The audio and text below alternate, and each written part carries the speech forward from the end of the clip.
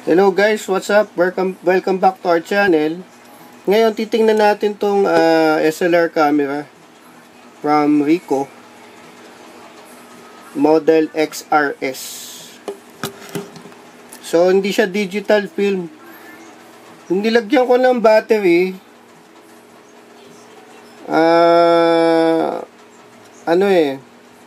nag-lock up yung mirror. So, wala siyang battery, ganito tsura.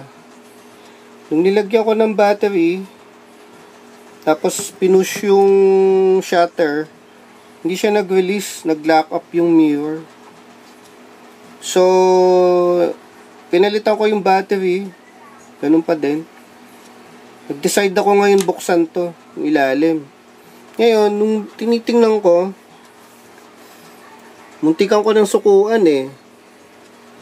Pero nadaan ko lang sa tiyaga. Tingnan ko lang maigi. No, nagpindot-pindot lang ako ng kahit ng konti-konti. Napansin ko tong ito. Yan, oh. Yung lever na yan. No? Yan, oh. Nandito yan eh. Naka-up yung mirror. Nandito siya sa baba. So, ang ginawa ko, pinush ko to paakyat. Yung pinush ko to paakyat, tinry kong i-advance yung lever, film advance lever. Lumuwag siya. Gumana. So, nung tinulak ko, bin-advance ko yung film lever, film advance. Yun, bumaba yung bumaba yung mirror niya.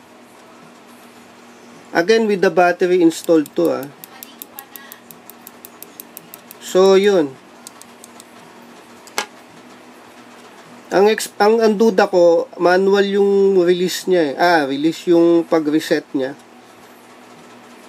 Parang pag matagal na-stuck yung camera, may mga camera na pag nilagyan mo lang ng fresh battery, parang 2 beses nag-shutter release. Meron siyang ganun mechanism. Sa mga Nikon bodies, ganun eh. Matagal na stock, nilagyan mo ng battery. Parang siya eh, 2 beses nag-release yung shutter. Parang meron siyang self-test, parang ganun eh. Ito wala eh. Manual. Matagal na stock, nilagyan mo ng battery. Pines mo yung shutter, hindi nag-release, nag-lock up yung mirror. So, kailangan i-manual reset mo.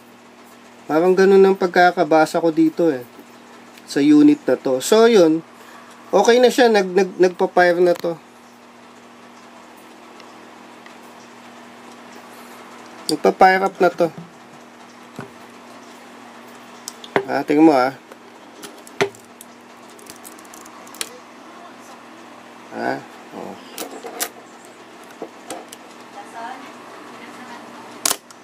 Ba? Oh.